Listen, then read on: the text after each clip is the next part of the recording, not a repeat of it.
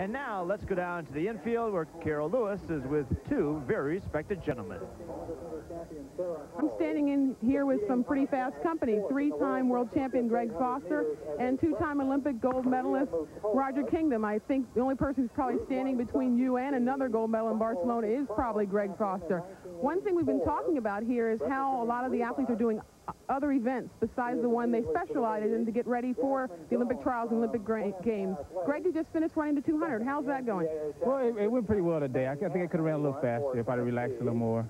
But I think most people are doing it mainly because of the fact, well, being a hurdler, you kind of know where you are, you know, throughout your training and stuff. So meet, we're not that concerned with running the meets in and the meets out. So I think we can pick and choose where we want to compete. Roger, we only saw you in the relay, and I think when they hear Roger Kingdom, they expect to see you running over the hurdles. How did the relay go today? It's definitely something different for you.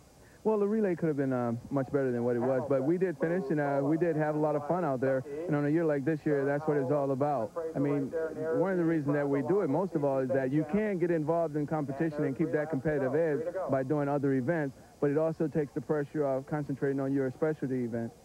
Well, congratulations, and I'll look forward to seeing you both at the trials and at the games. Thank you.